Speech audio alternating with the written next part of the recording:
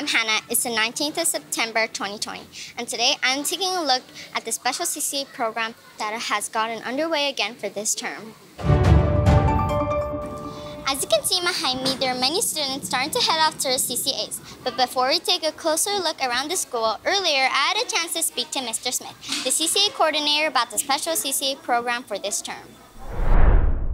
So for CCA program this term, I went down and saw Miss Nickel, and we talked about CCAs, and she thought it was really important that we offer something to our children this term, just to give them a chance to try new and different things that they don't usually get to do inside the classroom. Also so they can spend a little bit more time with their friends.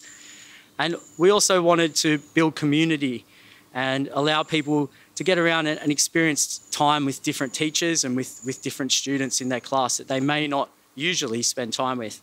With the regulations, even though it is a little bit different to the usual program that we run, we are able to offer quite a few fun things.